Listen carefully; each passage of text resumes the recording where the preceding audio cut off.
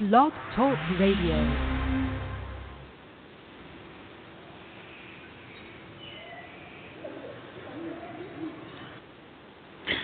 Hello, everyone. I'd like to welcome all of you back to Ohio Exopolitics. I'm your host, Mark Snyder. Tonight is going to be a Billy Meier night. We're going to talk about the Billy Meier case. I got all sorts of stuff to cover, and I have a new and mystery guest who I think is waiting on the line. And I believe this is Greg, is it not? It is. How's it going, Mark? Pretty good. Welcome to the show, sir. Tell our audience a little bit about yourself. Sure. I'm from New York. I'm American. Discovered the Billy Meier case about 4 years ago, a little more than 4 years ago. Haven't stopped looking at it since.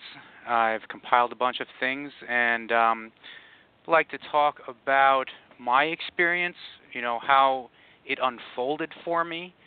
And I also have some resources for your viewers that I'm going to direct them to if they want to get more information and wanted to talk about some free downloads they can have and some of the things that the debunkers don't talk about. I want to talk about some of those topics. What's your website? My main one regarding Billy Meier is billymeier.wordpress.com. Mm-hmm. On there, I took excerpts from some of the more interesting contact reports, and I, labeled them in an easy-to-read format. What I found is it was very difficult for me to find the contact reports, the information, some of the important documents, and I tried to make that WordPress site called Beam of Light. I tried to make it easy to navigate, easy to read, and easy to use. Have you ever been to the Billy Meier wiki yet? I have. I definitely recommend the futureofmankind.co.uk site for the contact reports. They have the most comprehensive compilation of contact reports. Have you ordered and read any of his books yet? Yes. So as soon as I got into the case, basically, I found it on YouTube, I think, is where I want to say I started. I started watching the Randy Winters TV series, and Me he too. did a That's great, where I started. Yeah, great like overview. He did a great job. Those are great lessons. He got into the contact reports big time. Yep. And then from there, go ahead. I think he had a falling out with Figu, though. He did. I know about that. I've read about it. It's pretty minor. Basically, what happened was he kind of interpreted some of the things in his own way and gave his own opinion. So as he was going through the notes, he was telling the contact report notes and giving his own summary. And sometimes, they like to be 100% precise. And sometimes he gave his opinions one thing or the other, like, oh, maybe this, maybe that, just to kind of make it more conversational and more of a story. I guess he fell away from it when, but I think he served a great part for the mission. But I've read all the contact reports in English. There are still a lot of contact reports that are still in German that haven't been translated yet.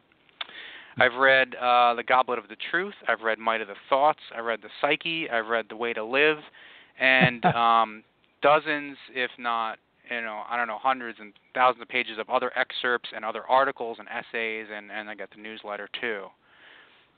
You sound like me. I have been going back through the Might of Thoughts, and this is my 6th time through, and I'm finally starting to understand this book. Finally. I'm not saying I can apply it.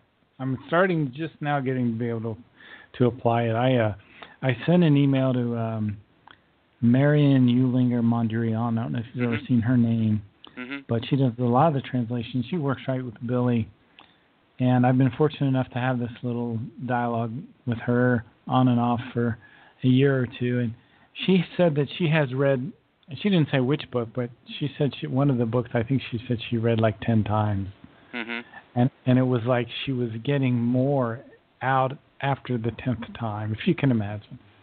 Yeah. I will say I do do have a little bit of background in German. My grandparents are from Heidelberg, Germany, so I used to go over every couple of years. And I do have a little bit of German language knowledge. I can speak and understand it.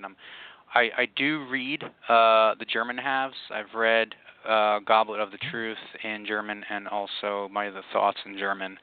And I'm working on OM, which is completely in German. Available?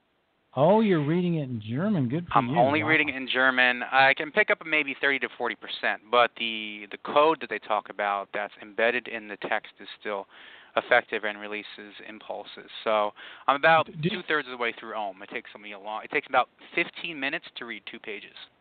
Oh my gosh. Can you tell? Do you feel it? Are you somehow aware of the code affecting you? Well, that's a good question. I've thought about that for a long time, and I'm very interested in the impulses, the fine fluidal energies, the immaterial, the swinging waves, as Billy refers to them. Yeah. There's a book about it, but I haven't bought it ready yet because it's German only and it hasn't been translated. So I've read excerpts from the book, and everywhere we go and every person we interact with, we subconsciously interact with their swinging waves, their vibrations, and maybe even their thoughts and feelings that come out. As far as the code is concerned, I will say that the Om and Goblet of the Truth read very similar. They're kind of about the same stuff, the same topics. And there's certain language that's used it seems to me very smooth and soothing and continuous. It's very continuous. It has a flow. And sorry to interrupt you. I didn't mean to interrupt you. It's very nice to be around someone's swinging wave, let's say, that you're compatible with. Have you ever noticed that? Yes, and I've noticed when you're in a bad area or a bad situation and you have that gut feeling like something's not right, and that's the opposite end of the spectrum too. So it works both ways. Yeah, I've been around people that I'm now starting to sense that tangible, that energy, whatever that is, and I have to watch myself because I find that, and I can't put it into words. There are some people, and I mean people that I've interacted with for years, and I have feelings for it and whatnot, family, friends, that sort of thing. But I can now, it's like I can almost sense the unhealthiness of their thoughts and their swinging wave, where before I was not so sensitive to that. Does that sound crazy to you? No. And every time, once you read these books, once you read the contact reports, which it takes a long time. I want to tell people it takes a long time. Just start at the beginning, and every few nights just read a few contact reports, and however long it takes you, that's fine, But once you read the contact reports, it demonstrates that Billy does not want attention. He didn't put this upon himself. It's a great burden for him. He's almost died many times, and he risked his life many times to bring this information out. And you see when, they talk in the contract reports about, members that aren't getting along and all these problems and stresses, and you say, wow.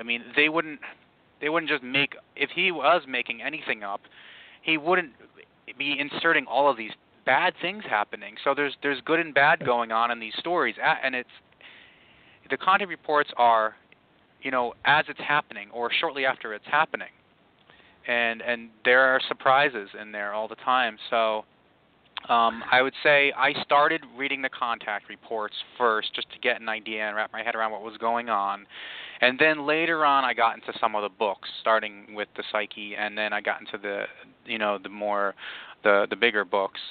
And I think that The Psyche and The Way to Live is a good beginner book, I would say. I think if you want to get really into it, Might of the Thoughts is very complex and takes a long time to digest, but The Way to Live is short sentences and verses that are just kind of general and very helpful also.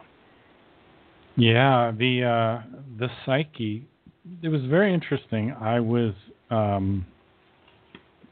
the first time we went to Arizona. I went to the Munns Park study group out there.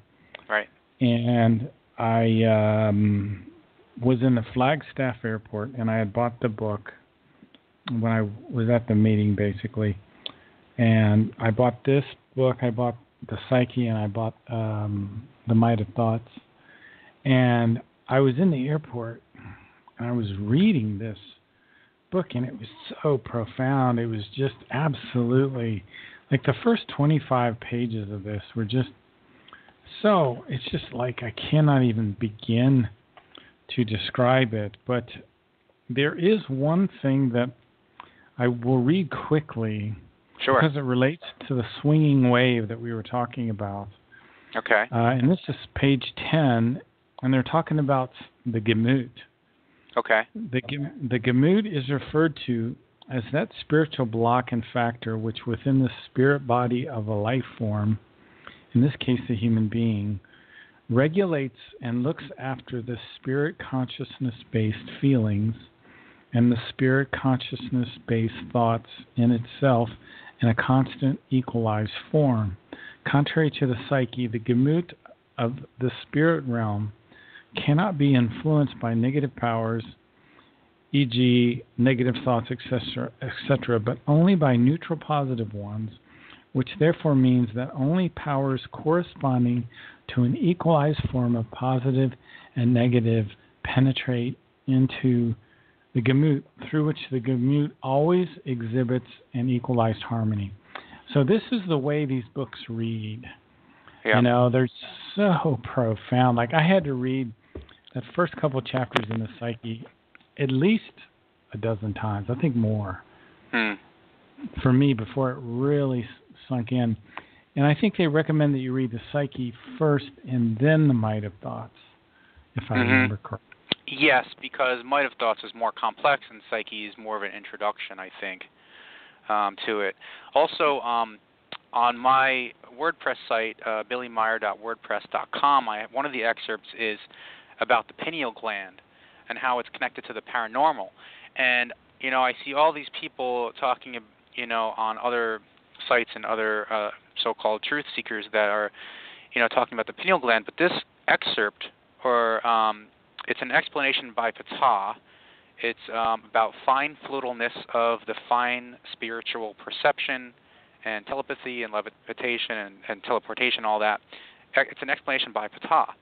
And he talks about the Gemut and also how sort of like the swinging waves are, you know, picked up by the pineal gland. That's the antenna for these waves and the fine spiritual perception. And we actually have 7 senses and not just 5. He talks about that. So I found that it was the best, you know, scientific description of how fine fluidal swinging waves can be perceived by us, and that's the explanation by Ptah on the Beam of Light site.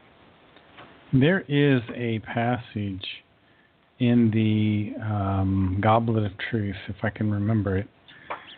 It's entitled "What the Truth Knows to Say," and it says something like, "Rivers, stones, bushes, trees, plants, animals, everything that crawls and flies on the earth is a life form with a spirit form. And these spirit forms are on a journey through time, which involve many, many lifetimes. And that death is just the rebirth into another form of life, and that all of these creatures, it says, are connected by this swinging wave that you were talking about." And I wanted to read what it says about the swinging wave here. It says, "Electromagnetic swinging waves in the teaching of the Spirit are periodically built up electric and magnetic fields which are not bound to any matter, but nonetheless include energies and fold forces which can be of immense might. So I think later on in later reincarnations, we might be able to use these swinging waves to do pretty amazing things. What are your thoughts?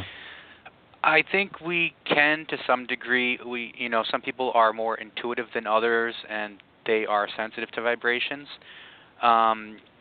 They say that, yes, we will be able to develop certain abilities, such as telepathy.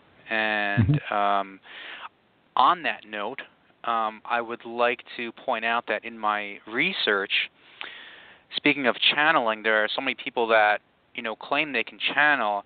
Somewhere I recently found that Ptah or another Playaran said that basically only 1 in a billion people on Earth can actually channel. And at the time, the world's population was around 7 billion. Now it's 8.8 billion, which nobody talks about. They all think it's much less. But the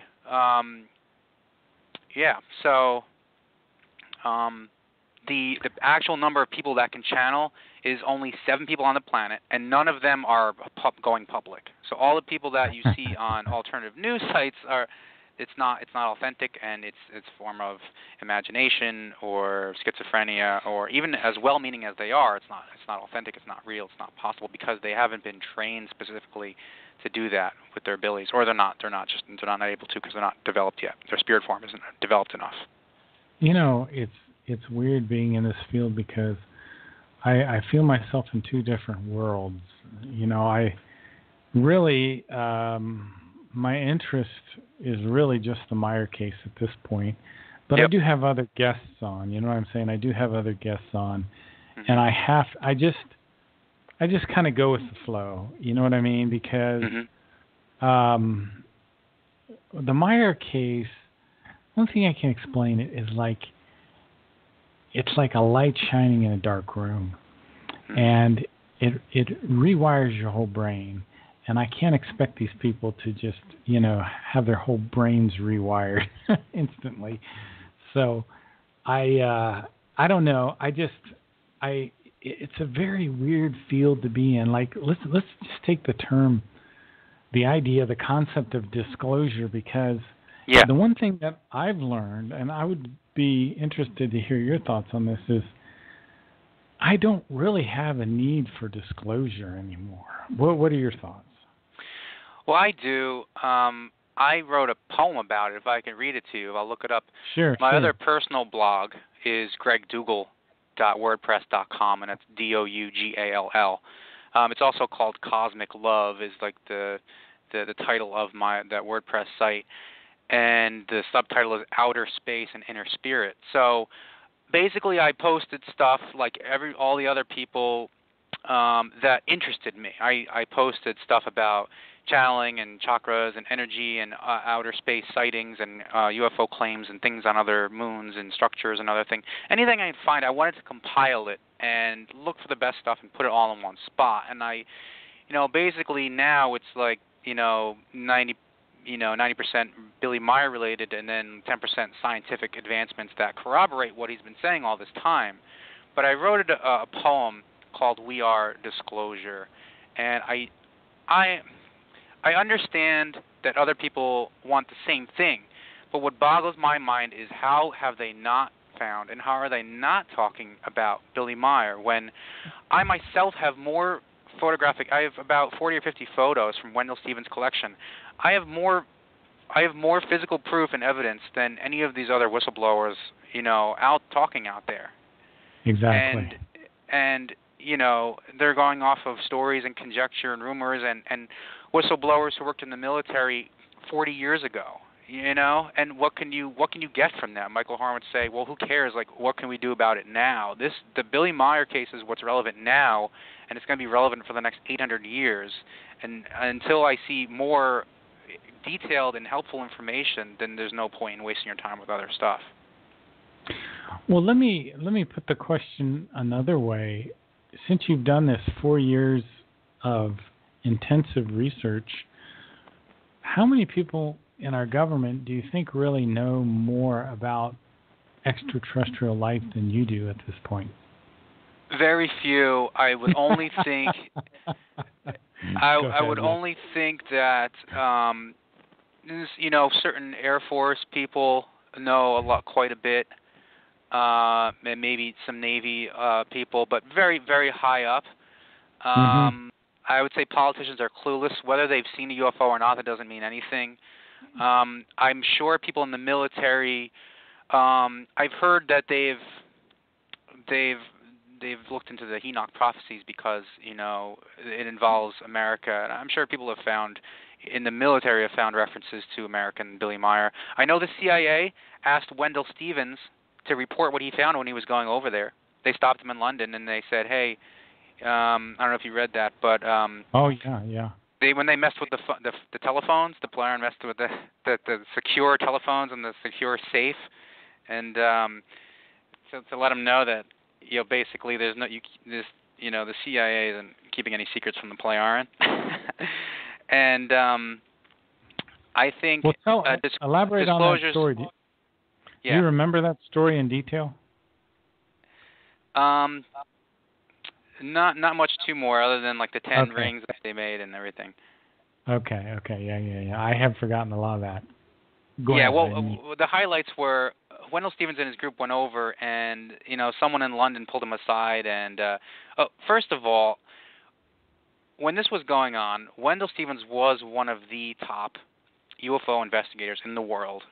And when he found the Billy Meier case, he was blown away. He's like, these photos are more clear than anything I've ever seen.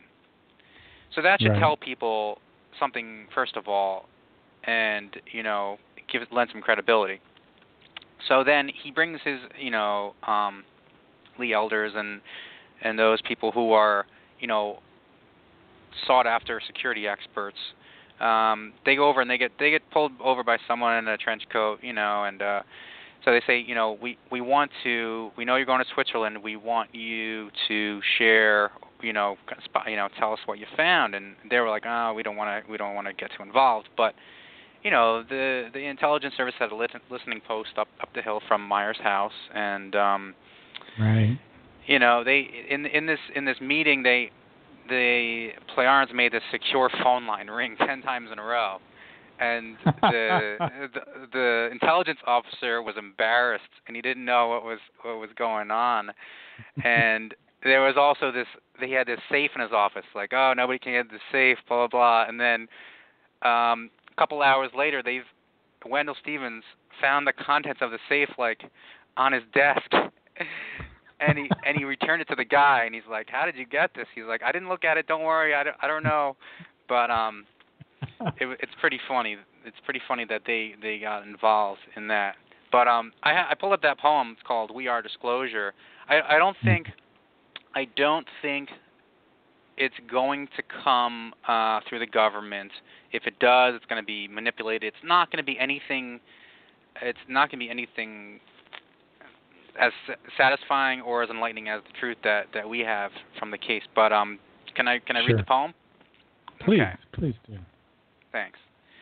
So hopefully you've given up on getting the latest watch or cell phone and started to wonder if we are alone, from our little blue planet to the star Alcyone. And after this marvelous coming attraction, you'll understand why everything else is a distraction.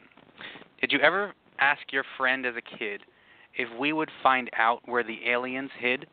Did you ever wonder in the vastness of space if we are the only intelligent race?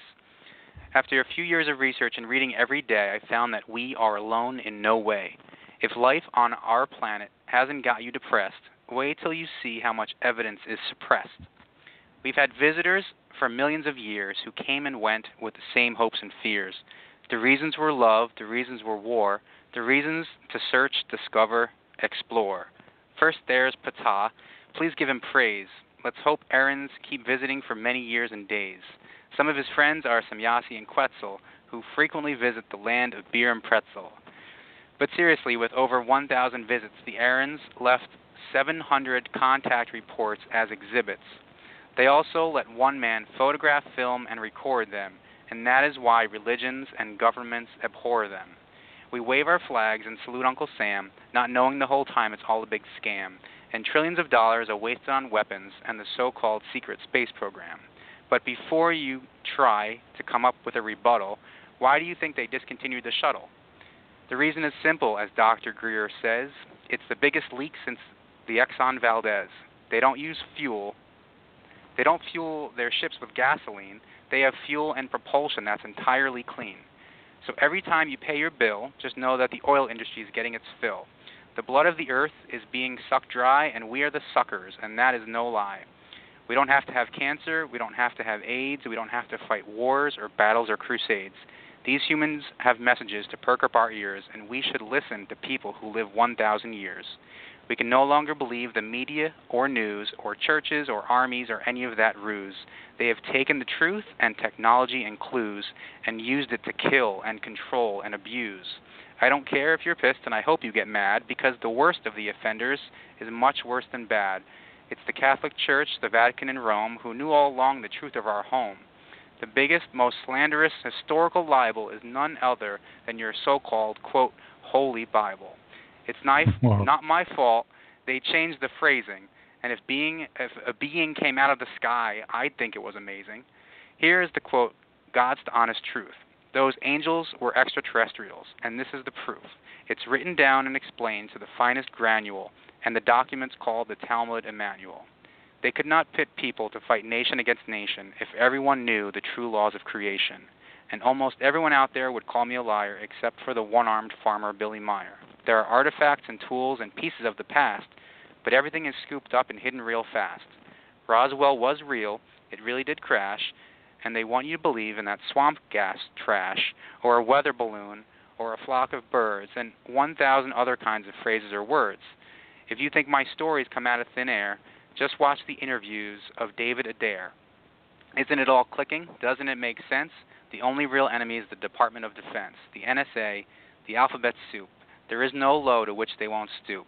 They know the gig's up and the truth is verboten, and I can't wait to see the real secrets of Snowden. There's only so much I can say in just a few minutes, but when it comes to ET life, there's hardly any limits. Our galaxy has 156 billion suns, so how many systems have life? There are tons. 7 million planets have life of some kind, and half of these have human life to find. There are 3.67 million human civilizations, and we think we're hot stuff with 195 nations. You do have to wake up and turn off your phone. There's so much to learn about what is unknown. We need to get out and spend time outside and appreciate the planet on which we reside. We need to look higher, look up at the stars, and ponder the pyramids and bases on Mars. We need to ask questions and get to the truth. You can be a detective, reporter, or sleuth. We must understand our galactic history, and everything else will cease being a mystery. I'm giving you tools. I'm giving you hope. I'm giving our government a noose made of rope. Declare your freedom. Declare your independence. Study the ways of love and transcendence. So will you take action? Will you take to the streets? Do we demand justice and remove the elites? They're responsible for holding us down, for trying to hold us underwater till we drown. Reclaim your consciousness. Take back your rights. I want you to shine brighter than UFO lights. For everyone wondering when they'll get closure, I hate to admit it, but we are disclosure. Very well said. You should send that to Figu. I think that's beautiful. Thanks. Great words, man. Very insightful. That's fantastic. Have you studied the Giza intelligences at all? A bit. I do know that, contrary to what a lot of people in the UFO community interested claim, that there's no evil ETs, right? As Michael Horn say, there's no little grays, there's no reptilians, there's no evil ETs anywhere.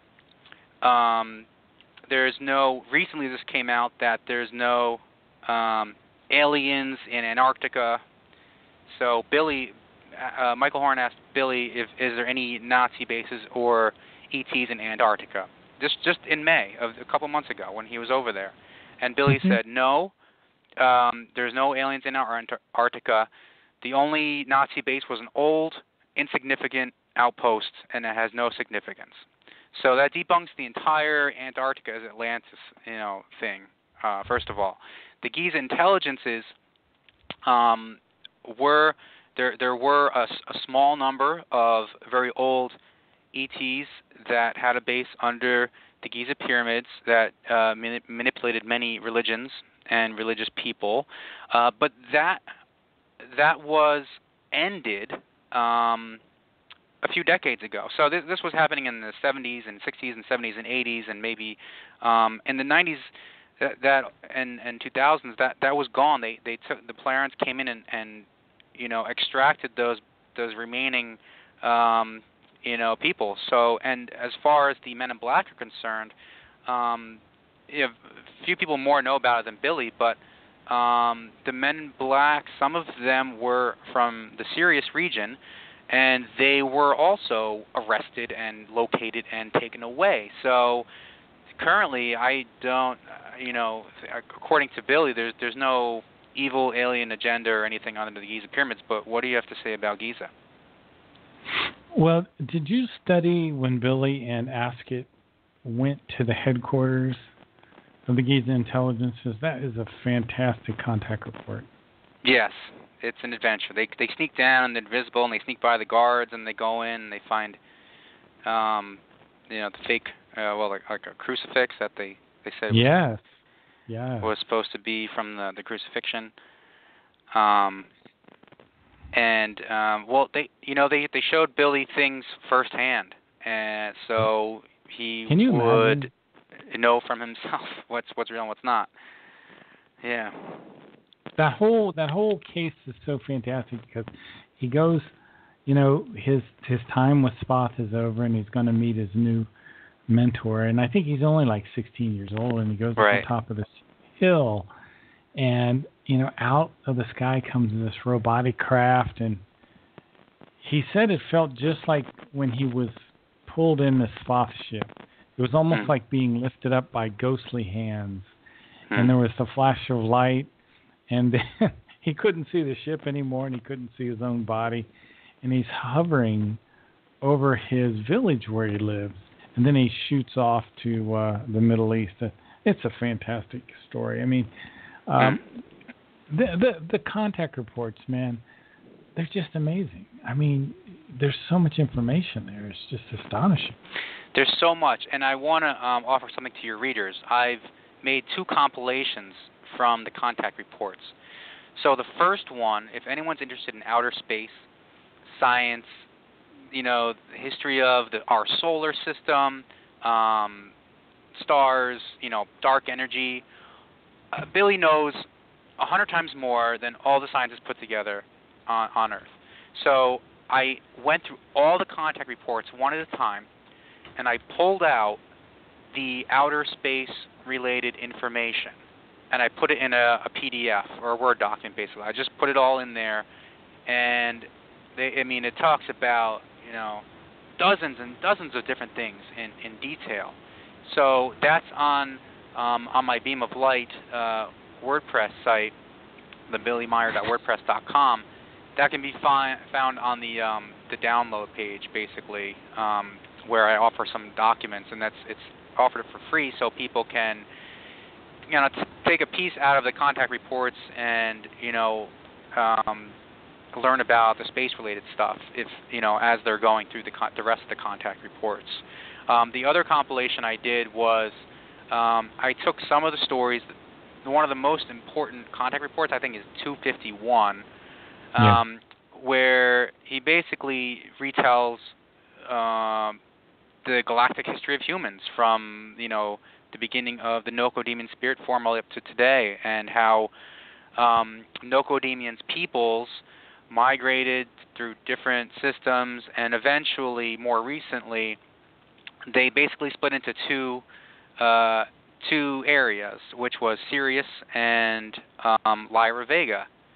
And from there is where they started visiting Earth. And I go through the whole thing. It's called "We Came from the Stars and Then from Mars." And I took different contact report conversations. He was either talking to Semyasi, or he's talking to Quetzal or Ptah, and I kind of put them all in a sequential order in a timeline. So first you start out with his story of maybe 22 million years ago, and then he talks about 389,000 years ago, and the Ishwishes and the kings of wisdom that came, Aris, Pelagon, Semyasa, all those guys who came with their guards. And then it goes into, how the destroyer came through our solar system and moved things around.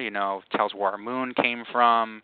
It tells how the biblical floods were caused and all these disasters, and so many other things, but about our DNA and how we came to be, our lifespan came to be limited and all that. And then it kind of goes into like where we are today and what we're looking forward to in the future. But it's another PDF called "We Came from the Stars and Then from Mars." So people download that from my site too. And that's billymeier.wordpress.com. We came from the stars, and from Mars. That's one of on the first page somewhere. It's not on the. It's on the basically the downloads page. Oh, okay. Now you also have one here about the teachings of Muhammad were falsified and also incorrectly interpreted. That looks kind of interesting. Yep, that's one of the more recent ones that came up that was recently translated. See, we don't know how much else he's talked about because there's a whole chunk of it still in German. We still have so much more information that's waiting to be translated and uncovered. So much more, and who knows? I want to guess maybe 3/4 of the contact reports have been translated into English, but maybe 25-30% are still German. I'm not really exactly sure, but it's quite a big chunk. He's got like 40 to 50 books, and we've only got like 4 books, right. I think, translated, right? Yeah. So just a small little bit, not a whole lot. Now, each one of these you could probably do a show on. For example, this one looks very interesting. Origin of Earth Human Races. Yeah. That's also something I've studied. That's very interesting. They talk about it a few different times. He has the conversation with a few different people. This is just one of the excerpts. So on the main page of Beam of Light, it says important spiritual and scientific information from beyond the Pleiades and the Plejaren system. And let that be a note to readers out there that the Plejaren are from the Plejares. It's not the Pleiades. It's a different place. It's in the same direction, but it's not the Pleiades, and they don't consider themselves Pleiadian. But on the main page, you see these little boxes, and it says, facts about our sun's soul, and it's about things about the Tunguska crater and the ages of the Egyptian pyramids and all these different topics. These are excerpts, but up on the top it says about, and that's a little summary of his life. And then to the right it says ebooks is where the downloads are. Okay. The ebooks is where I have, you can download the Goblet of the Truth for free, which is directly sourced from the FIGU website. And then you can see We Came from the Stars and Then from Mars, which is my compilation of the true galactic history of humans on Earth, according to Billy. And then the space-related excerpts I have, and then the destruction of the environment as a consequence of overpopulation, which is another good article. And also the family tree lineage of the Nocodemian spirit form and Billy's previous personalities and related people. When you put all this together, it just makes so much more sense. When you read the Talmud of Emmanuel, you read the contact reports, and you slowly find the rest of the information and put it all together. I mean, it becomes complete. Have you ever studied the planet Malona? Yes, that is detailed in We Came from the Stars and Then from Mars. For those people who don't know, Malona or Phaeton was a planet in our solar system. It's now the asteroid belt. So there used to be a planet where Mars is, and Mars used to be in the spot where the asteroid belt is today. And I have a very good picture in my ebook here, We Came from the Stars and Then from Mars. There's a very good picture of the solar system, and it shows where the asteroid belt is today. That used to be a planet, and Mars and Malona used to be switched in positions. So when I say we came from the stars and then from Mars, what I mean is Nocodemian's people, right, and these spacefaring races had all these, trials and tribulations, and they went all over the galaxy, looking for peace or looking to escape or explore new places. And they came from the stars. They came from very far away. And then they came to Mars, Malona, and Earth. Then they came to our solar system. But there are, there's more to the Cydonia region of Mars than most people know. Everybody knows of the face on Mars, but I came across Wayne Herschel's research of star maps, and he found over 20 examples of places on Earth where there's monuments and pyramids that are a perfect overlay of a stellar constellation. So there's one of these on Mars in Cydonia. So to the left of the face on Mars, there's all of these other pyramids. But if you take a layover of the Pleiades and other surrounding stars and put it on top of the Cydonia region, it's a perfect fit. So okay. Billy has said, or one of the prophecies or predictions or forecasts have said that someday, we will be going back out into the solar system. We will eventually, find where we came from once our technology develops, and we will also find that there are artifacts and old bases on Mars. So the genetically manipulated people came both to Mars and Malona, correct?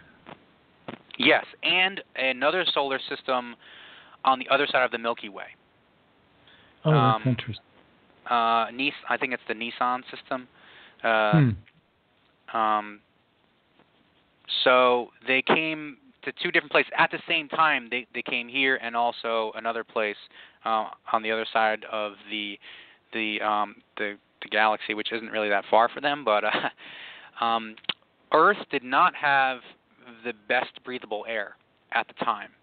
Malona and Mars were more suitable to where they came from. I guess they were living in ships for a long time, but Malona and Mars had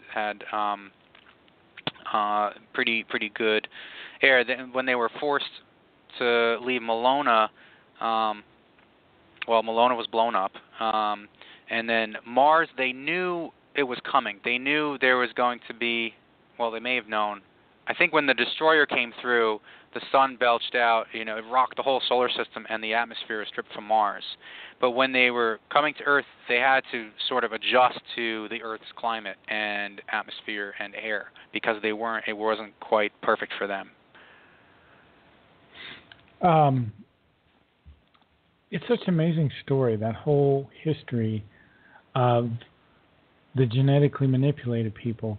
And so for people that are listening to us that may not know, we have been genetically manipulated, our heritage, it's part of our genes now, to live a shortened lifespan and to have increased aggression. Right. Now, why was that? Why do we have that, Greg? We did that because one of the ET groups he talked about went to Lyra Vega, and they sort of developed peace. 50,000. They've been in peace for 50,000 years. The other group that went to Sirius, they developed themselves very highly, very quickly, very spiritually, but they lost the physical capabilities, the strength to fight and defend themselves. So they became very advanced, but lost the ability to fight. So because they were so advanced, they created a race that was had a shortened lifespan and more aggressive, and it did help protect them from aggressor races. So they came up with these armies, or these humans like us that looked like us and lived like us, and they protected their creator race.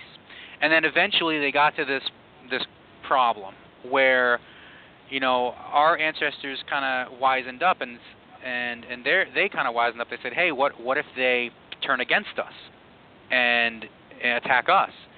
So some of the ETs said we should kill them, and some of the ETs said we should let them live. And at that point, some benevolent ETs helped some humans escape, and they came to the star system. Now, Billy talks about visitations from different races, but I want to say that there were different times that visitors came. Visitors came from different places at different times for different reasons. I think the first was like 22 million years ago, and then, things came and then they died out, and then they came a couple 100,000 years ago, and then they came 100,000. They came at different times, and different kind of civilizations rose and fell. So I can't talk about just one example because it's been happening forever, and I don't have the exact dates. But he does go into the exact years in the more recent times of what happened. And I believe the people from the Cirrus regions were called the creator overlords, right? Yes. Very interesting terms. And he only seems to use that term in Contact Report 251. I can't remember him using that later, but it's an interesting term. It has a connotation that I think it's fascinating.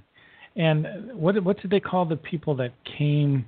Because there were certain people that came with them to our solar system. They call them the benefactors or something like that. The people that didn't have the genetic manipulations. The people that would still live 1,000 years or whatever. Right. They came for different reasons, I guess. I don't remember the term. I suppose they were the benevolent protectors, or the they were more forgiving, I guess, or compassionate. Yeah, the benefactors. That's very interesting. And the impression that I got when I was reading this, and maybe it says something specific that I'm not remembering, but I remember after I read this, that I got the impression that we really can't be out into space, or shouldn't be out in space, until this genetic manipulation is fixed. Did you get that impression? Yes. So they say that there is one gene that was manipulated, and eventually we will discover this gene and we'll be able to correct it or reverse it. I want to point out too that this gene, I'm reading the document here. This gene is what religions used to refer to as original sin. Yes, the old. It makes sin sense. Nature. I was raised in a Roman Catholic family, and very early on things didn't make sense for me, and by the time I was a teenager, I was basically done, and I said, well, this doesn't make sense, and I'm going to find my own path. But I am amazed how many things are correct from religion, how many things are right, or how many ideas they did get right. They came close, but the language and the words are all different. It's you use one different word and it changes the whole story. Mm-hmm. Greg, I have a caller. They've got their question mark up there. Sometimes it means they have a question or they want to make a comment. So I'm going to bring someone on the air here. 830, did you have a question? Actually, I was kind of listening in. Okay. I have more of a story, but it's not right now. I don't think would be the time. But if I could, maybe at the end of the show, or closer to the end, maybe. Okay, thank you. I'll put you on mute. Sometimes it's hard to tell if Usually I get a little question mark there if they want to come on, and he did. And so we were talking about. We were talking about the gene manipulation. So they basically say other ET races really don't want to meet with us until we fix our own problems First of all, we're not warlike anymore, and we also, at probably the same time, would figure out the gene manipulation and fix that, and then we can, we'll have better lives. We'll be able to develop the way we should according to the spiritual teachings, the non-religious spiritual teachings that have been taught, for tens of thousands of years on this planet. And they don't want to meet with us basically until we're peaceful. It's very interesting. It made me look at us here on Earth humans, in a completely different light. And I see us as in big trouble when I read this about the genetic manipulation. And it really made a lot of sense to me. Did you have that same kind of reaction or something different? I did. Well, it just clarified a lot of things. Everything that I've read from Billy Meier so far in the past 4 years straight, and I've been reading his stuff every day, is that it just makes more sense. It's more detailed than anything else out there. So, once you go through the information, I've never met anyone who's read all of the information and didn't eventually, embrace it. I really hope he's wrong about some of these prophecies about the U.S. Oh, they're ghastly. I'm hoping maybe the best case scenario is that the U.S. is just called something different, and it doesn't. Right. I am, trying to work on the San Francisco quake problem because I'm pretty sure that's going to happen in my lifetime.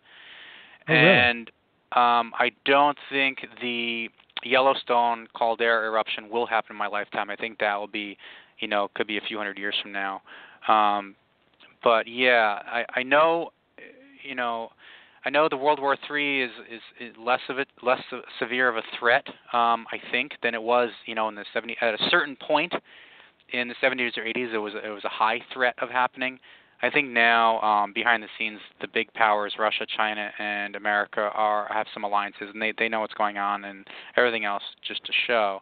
As far as things that are going to happen, 2 civil wars in the United States, it's making a whole lot of more sense now than it did just even a couple of years ago. I know there will be viruses that come from outer space, and I wrote about this on my WordPress on the Greg Dougall one. NASA is hiring someone to protect us from possible contamination from outer space. So they're creating this position where scientists will be sure that we're not contaminated from anything out there because they found things growing on the International Space Station. Well, Billy Meier and maybe even the prophecies from long before have said we're going to be in outer space. There's going to be new problems. We're going to run into viruses or diseases that come from outer space because not is there plant, animal, and human life. There's also bacteria. That's one of the things on the Beam of Light site is there's bacteria that can survive in lava and fire. Wow. So and suns. So if there's bacteria that can survive in a star and in lava, then life is pretty robust and is all over the universe. That's incredible. I don't remember that. That's amazing. But why is NASA creating this position to protect us from possible contamination in space when they don't think there's any life anywhere in the universe? The story never makes sense. Now, did these creator overlords, would they still try to destroy us if they came into contact with us? I don't think so. Okay. I know they said it was stupid of us to put a plaque of information on the Voyager probes that are going out into space because we think that, or NASA thinks that, a little copper disc or a record player with a picture of a human with all of our information and location, they think that we just barely send it out to our probe to the end of the edge of the solar system in 40 years. Was it anniversary or the Voyager? Mm-hmm. We just hit 40 years, I think. But it was kind of stupid because there are aggressive and evil or not so nice races out there, and there are mostly very good ones who were highly advanced. We need to basically fix our problems on Earth, I think, first before we get too far anywhere as a civilization. This is a little farther down in 251, and I hate because I'm skipping a lot of interesting material. But transhumanism, he talks about the robotic peoples. Yep. We will, or certain groups will have an interface where, like, let's say you have a half an arm and there's like nerves that are sticking out, and that can be coupled with an electronic arm. So in the future, they warn about, obviously, major weapons like ray weapons, beam weapons, biological weapons. They warn about diseases from outer space. They warn about basically catastrophes where we're going to try and we're going to mess with a couple of different planets in our solar system, or do things in the sky that's going to fall down and break. They warn about hybrid soldiers, like clone soldiers, or human pig hybrid clones for fighting. And that was corroborated in the mainstream news, or in the the offbeat news already. So there definitely are secret projects that are working on these kinds of things. Microchipping, please, people, do not get microchipped. So there's a lot of things. The San Francisco earthquake is not a prophecy. It's going to happen. And it's going to happen when we have cars, and when you start seeing cars with cameras instead of side mirrors and glass roofs. That's the clue that we have from Wendell Stevens. And there were people who looked at these photos. So this is a little bit of a stretch to some people who are new to the case, but according to the information in the case, they took him to see certain things in the future and also certain things in the past, so he could see firsthand what was going to happen or what did happen. The San Francisco quake is not a prophecy. That means it's a matter of time, and it's going to happen on a certain date, and Billy knows it, but he can't say, or it doesn't really matter. But we need to think about flooding. We need to think about Apophis in 2029 or 2036. We need to think about overpopulation. We need to think about the rising sea level, which is going to rise more than 5 feet by the year 2100. And I think if I condense all of this, their biggest warnings, at least in the beginning, when in Askett's or Samyasi's explanations in the beginning, you learn very quickly that the biggest things they're against is overpopulation and religion. Mm-hmm. Which is amazing. I remember first looking over this material, and you come across the areas where it's speaking against religion, and it kind of has a shock, and it creates this cognitive dissonance inside you. Right. And then now after all these years, it all makes sense now. It all makes sense, and I do have to give credit. Not all religion is all 100% bad, but when you find out what they didn't tell you, then you're going to be pretty pissed off. Exactly. I tell you another thing I wanted to bring up that a lot of the debunkers don't talk about.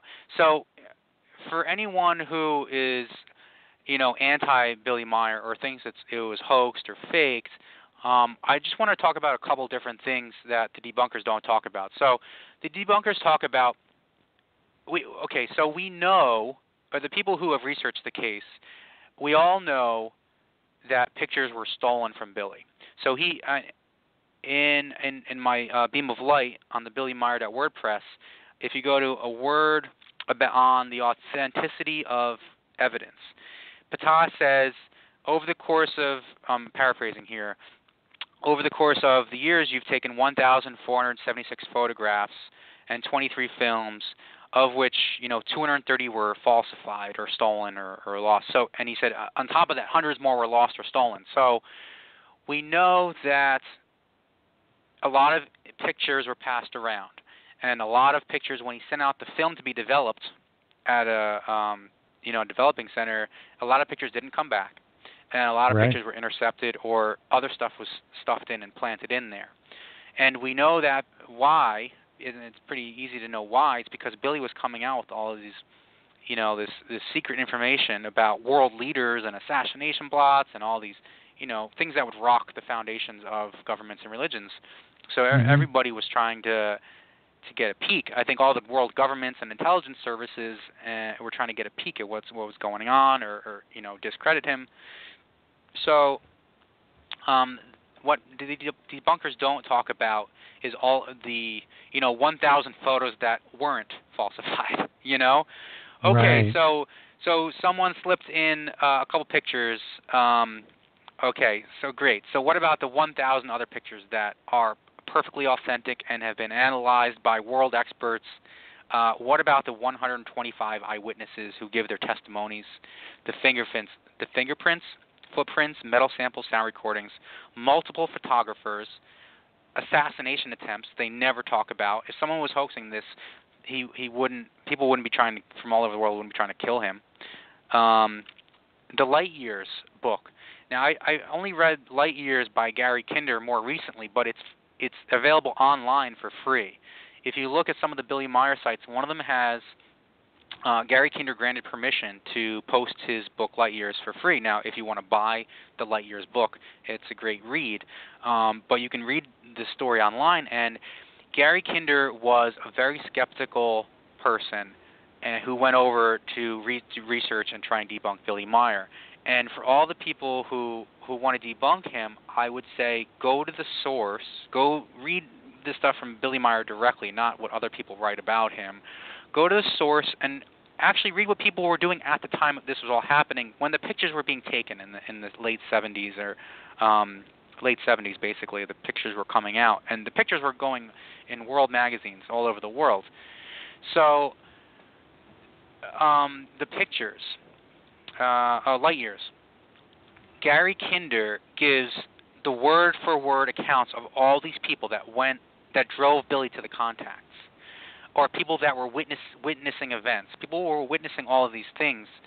There's well over 100 witnesses who have given their account, and there were many, many more that did not give their account, but they witnessed all these events. And Billy Meier had no money back then, and he lived in a little village, and German and Swiss people and European people are nosy. The town is on top of you, and you can't do anything you can't leave the house without someone looking and watching and being nosy. And no one's ever seen him driving to the contacts with models or a string or anything like that. It would take a lot of equipment to do this. The only thing he would do is he'd drive off with a camera, and he would come back with a camera. So he didn't have any, resources. He was dirt poor for a very long time. He refused to take money for any of this stuff until they forced him to start accepting payment for some of the stuff he was doing. And, people need to read the first-hand eyewitness accounts, first of all, before they believe some kind of third or fourth party attacker who can't wrap their head around the information and the evidence. The other thing is that people are strange in the way they view things, in the way they decide things. In other words, if you were really searching for the truth, like you were saying, and a guy has made 1,400 photographs, a few of them look strange, wouldn't you suspend your disbelief? Wouldn't you go and read some of his material? I had a problem with some of the pictures in the beginning. I thought they were very strange and weird, and I had recognized pictures from earlier in my life. So I never heard of Billy Meier until I was a grown adult, right? But I had seen some of the UFO pictures because they're sprinkled all over, and people use them. People use his photos for other things, when they're talking about UFOs, because he has the best pictures. So some of the the one from the X-Files, I Want to Believe, the I Want to Believe poster. That's Billy Meier's beamship photo. It's one of his photos. And when they redid the X-Files a year or two ago, came out with new episodes, they used several of his photos in the introduction of the first episode. They used his photos again. So, you know, I had a problem. The biggest problem I had was with the wedding cake UFO, which looks the strangest. But I want to address some people's concerns about the beam ships. First of all, the pictures and the films are not the most important part of the case, so don't get too hung up on it. It's just the way it's just their transportation. It's not a big deal.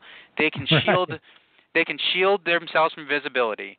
They can, out of a 360-degree view, they can make themselves visible to just one person standing over in a field and no one else, So they have the ability to cloak and decloak, okay? Then they have the ability to shift and jump out of, time or sequence or dimension or whatever you want to call it, so they can just, pop in and out of places. Then they did demonstration flights. So they did demonstration flights, and they said, we're going to make this look like it's swinging on a string, like to get people's attention. They said this. They laid a few traps, for stupid people or for skeptical people, not skeptical people, but for the attackers. They said, at this time, everyone's going to be claiming to have contact with us. And they're going to say they're meeting with Pleiadians. Well, we're not Pleiadians. There's no life in the Pleiades star cluster because it's a hot blue young star cluster, and there's no life there. It hasn't developed. We're not from the Pleiades. We're from beyond there. We're from a split, fraction of a time, split second off of your dimension a little bit, so you can't really see us anyway, even if you looked over there. So, don't worry about that. We're just going to get these photos out so you get the press attention, press of the world. And actually, just on eBay, got the magazine Der Spiegel, which is a German magazine. It's like Time or Newsweek. But it had one of the famous photos of him in a ship looking down, taking pictures on two other beam ships above the ground. So he's flying way above the ground, and below you can see the ground, the countryside, and two ships below him. And that was on the cover of Der Spiegel. And, they let him take photos and movie films. And gave many other types of evidence and information too. So you really have to look at all the pieces to put it together. So the photograph that you're talking about, is it the one where he's like looking out the viewfinder of the ship and there's ships below him? Right. Now, how would you fake something like that? That's unbelievable. You know what I'm saying? Yeah. How could you fake something like that? Anyway, but it is weird the way people seek for truth. Because, see, my impression or my idea is there are people that are really hungry and searching for the truth. And then there are people that really are protecting their current worldview. So they come up to something like the Billy Meier case, and it threatens their worldview. So instead of them being objective about the data, they kind of screen it or reinterpret it so their worldview remains intact. Right. What are your thoughts? At least that's my opinion. I think people are going to get angry when they read certain things, whether it's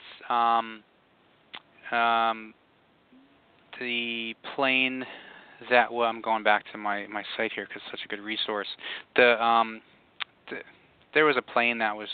You're going to read about how certain wars were started. You're going to learn things about America that you don't like.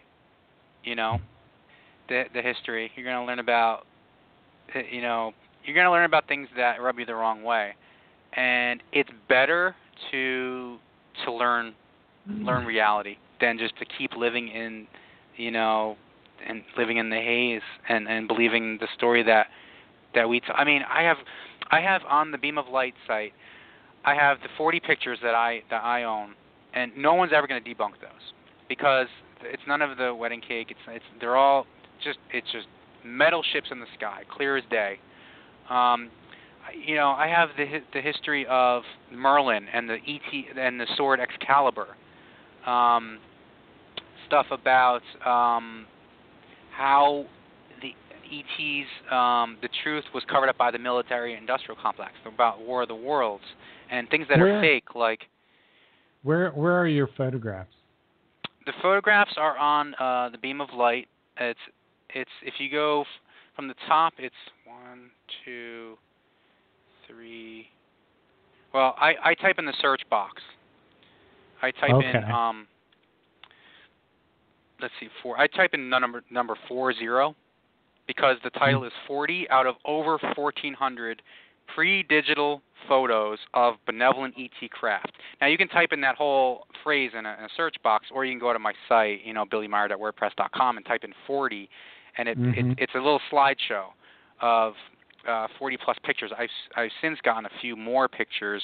They're from Wendell Stevens' estate, and other people have picked them up some too. But this guy from Colorado got his hands on Wendell Stevens' collection. So he has all kinds of non-Billy Meier stuff, but he had Billy Meier stuff too, and he sold like film negatives and VHS tapes and photographs and all kinds of things from Wendell Stevens' collection. So I have pictures of 4 UFOs in one picture, 2, 3 UFOs in one picture. I have one with the sun shining behind it. I have one with a tree in front of it.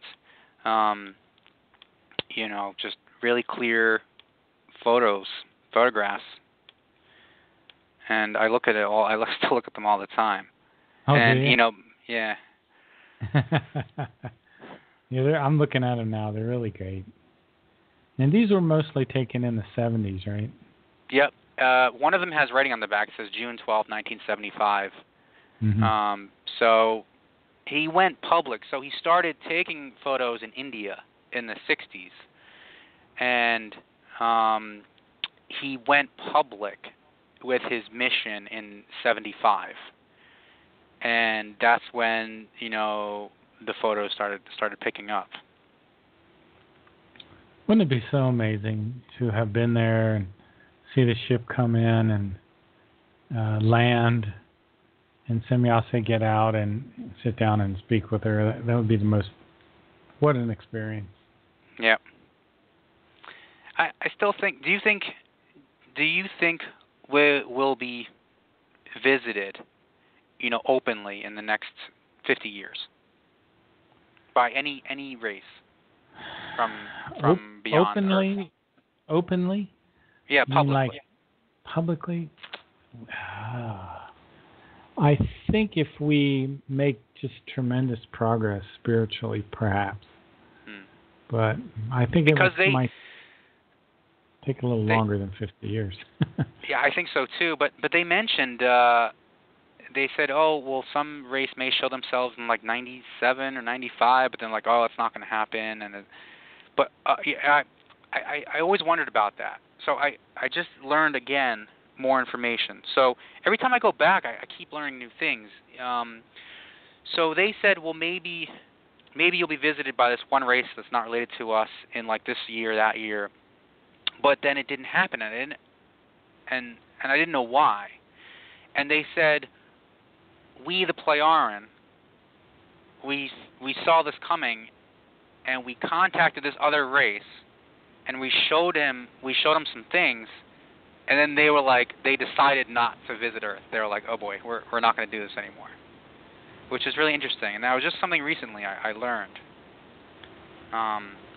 Do you remember what contact report that was, or? No.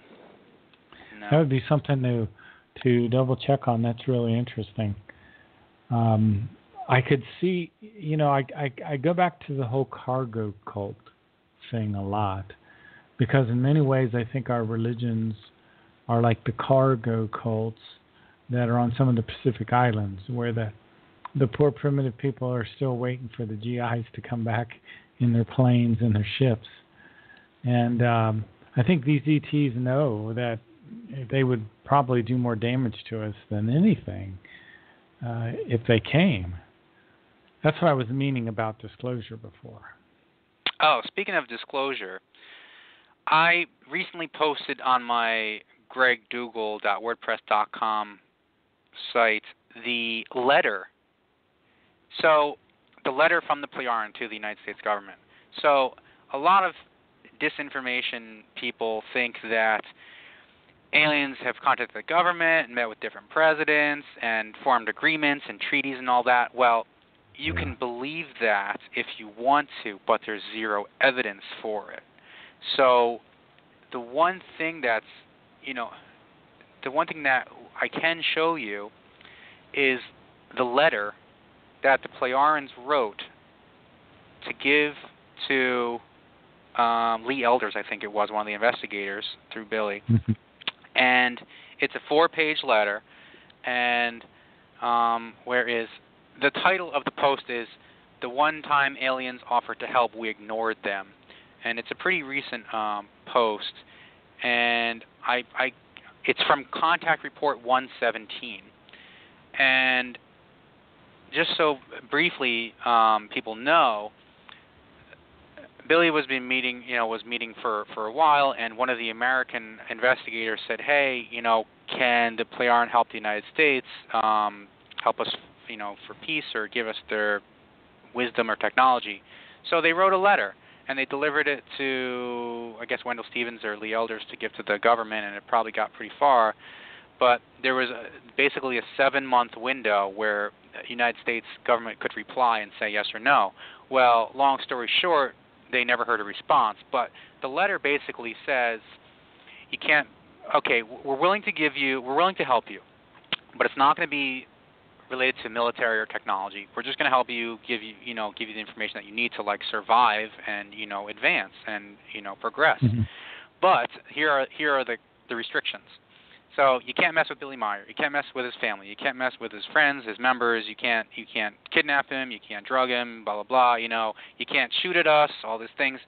And oh, by the way, this thing that's going on with the Jim Jones thing, you have to basically tell the country that all these religions are fake, phony, and false, and tell them the truth about the origins of basically that religions are just like control.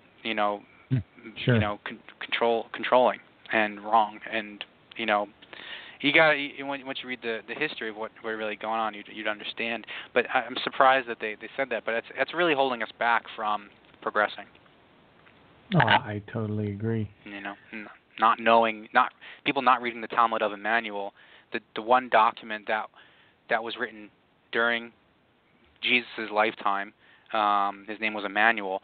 The one document written by the one disciple who can read and write, and that tells, basically it reads like the Gospel of Matthew, except there's a lot more interesting details, and they use a lot different words. Did you get the new version yet? I did. I got 2. I got the small one and a big one. There's a big one, big version. Oh, well, it's easier to read. Just the print's bigger. Oh, okay. Well, so it's like if you ever got the Goblet of the Truth in the printed book form, it's pretty big. You can get the Talmud of Emmanuel in the same size. That probably sounds like a good idea. It's probably a little more expensive, though. It is. Yeah, but it's more than worth it. We have gone like 15 minutes over, and I really appreciate you coming on the show, Greg, and I hope you'll come back. There's a lot more to discuss. Tell people about your website again and anything else you'd like to close the show out with. Thanks. It was great. It was great talking to you, Mark. The Plejaren Billy Meier related website is called Beam of Light, and it's Billy BILLYMEIER.wordpress.com. My personal kind of site is Greg Dougall, DOUGALL.wordpress.com, and I post more like outer space and NASA and SpaceX stuff with Meier-related information intermingled in there.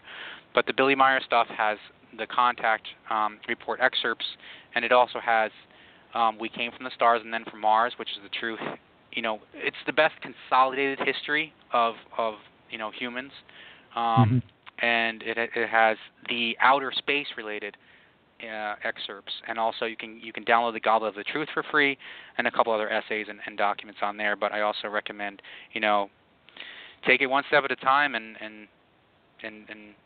good luck everybody. Thanks for coming on. We'll chat with you later, Greg. Have a good evening. All right.